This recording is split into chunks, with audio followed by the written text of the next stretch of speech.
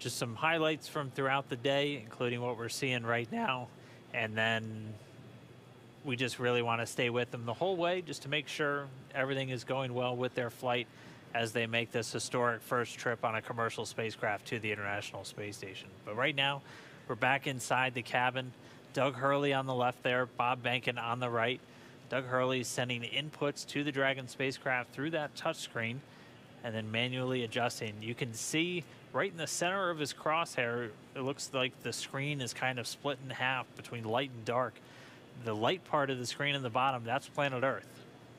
And SpaceX Dragon for 4.042. We see ourselves down through step 2.6. We'll have some comments on the thermal camera blanking out during the maneuver, which was different from training. But other than that, we think we're ready to move on to section 3. Copy.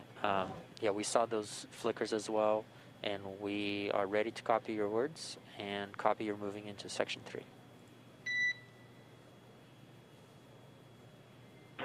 Okay, we're going to go ahead and pick up in section 3. Here comes far field coast. Copy.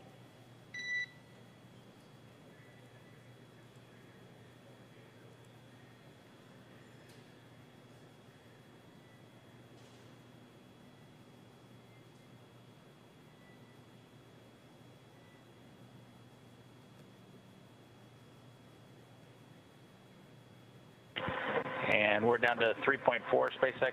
We're ready for you to command back to far wait.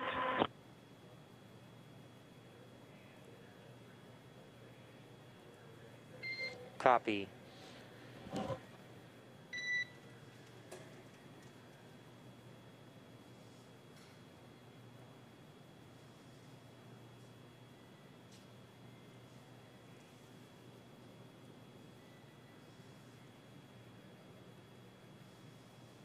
And Dragon SpaceX for displays.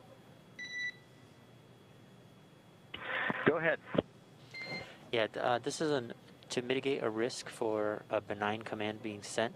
We'd like you to go to audio settings from the display you use for manual piloting and adjust the gain setting for seat 1 or 4.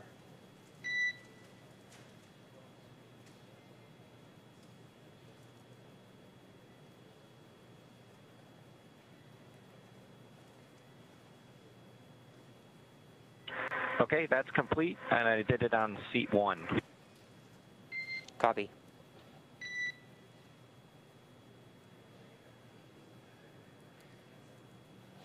And expect the transition to far wait momentarily.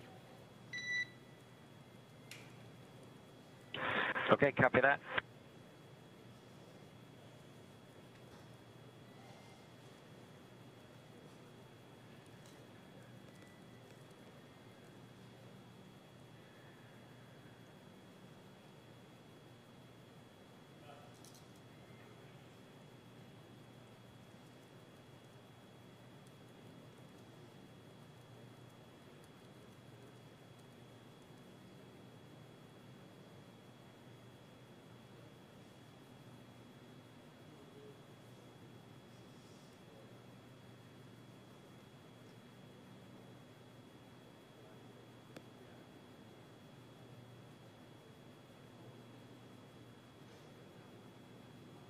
And this is the team coming to you from Hawthorne. It does look like they've just about wrapped up this manual flight test.